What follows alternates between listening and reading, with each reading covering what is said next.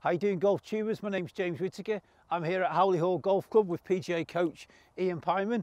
Iain, we're going to have a little look about pitching today and just going to talk about the strike and how we can control the, get a better strike on the pitches. Yeah, exactly. As many people see on TV and the best players in the world, they always take a divot, but what they do really well, ball first. Definitely, ball and then divot. So I've got a little drill here with a T-peg.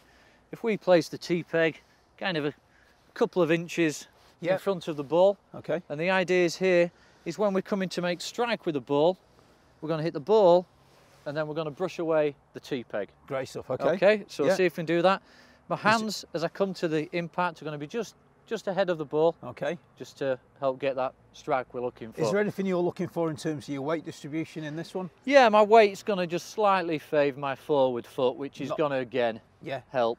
Not excessively, because you do see some people go over the top on leaning forward. Exactly, you see a lot of people this way and all the weight's there. Which means real drive. Yeah, and then they're going to just dig into the ground too much. It's just important, 55–60% of the weight onto that front foot.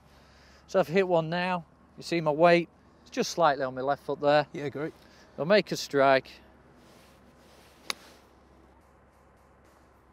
Lovely.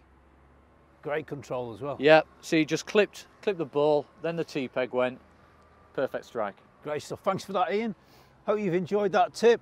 Please make a comment below. If there's anything else you want us to have a look at, once again, please make a comment below. Me and Iain will get back to you as soon as we can. Hope you enjoyed the video. We hope to see you again soon.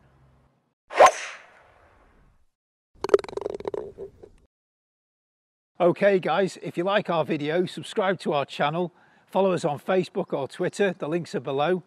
Let's hope we can help your game.